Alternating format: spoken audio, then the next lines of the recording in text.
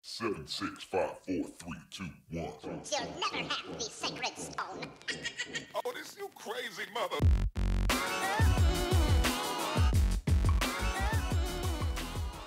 Hello everyone, this is Danny Lambert with Plush Republic. This is the second video of the Mixpanel course. In this video, I'll be showing you how to install Mixpanel on the client side, and in the following video, I will show you how to install it on the server side. So go ahead to mixpanel.com, create a free account, and you'll land here in this dashboard page. I have other accounts, so I went ahead and clicked Create Project, put in a project name, and created one called Mixpanel Course. So you'll essentially want to get to the point now where you have a project created in Mixpanel, you're not having any data come in, and you just have a clean slate. From here, you'll come up to the settings widget, click that, and hit Install Mixpanel. It'll bring you here where you have a JavaScript snippet, and then you can select a different language if you don't want to do JavaScript, but for this case, I'm going to be doing JavaScript.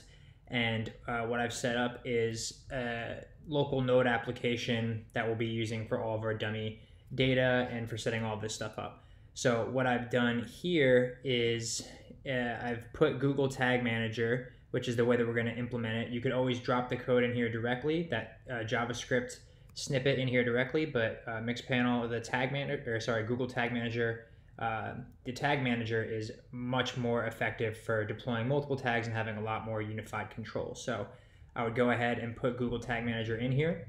If you're not sure how to do that, I have another YouTube video on my channel that shows you how to drop in Google Tag Manager. So I have either my website, if you have a website or your application like this with Google Tag Manager installed, so you can go ahead and go to Google Tag Manager, sign in, and from here I will switch to the appropriate account. And I will come down to the application I want, and the first thing I need to do is create that tag with that JavaScript snippet in it. So I'll come in here and just create Mixpanel tag, make sure I copy all of that, go to custom HTML, drop that in here,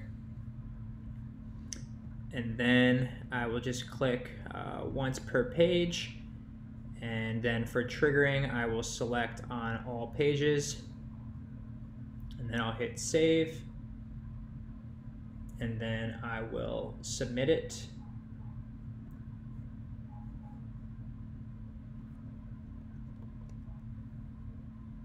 Let me first check, I went in here and clicked preview. So I go into preview mode, I went to my application window and hit refresh, and I can see that segment is running, so that's a quick way to preview it.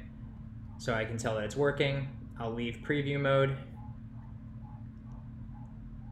and then I will hit submit and just put some notes in here. So I'll say added Mixpanel snippet, do that, publish it, and now I should have that running client side. So the way that I can test this is they give you a quick event that you can run just to make sure that's working properly on the client side. So if I come in here, I just hit refresh to get that preview window out, and I'll right click, go to inspect, I'll go to the console, and I'll drop that in there.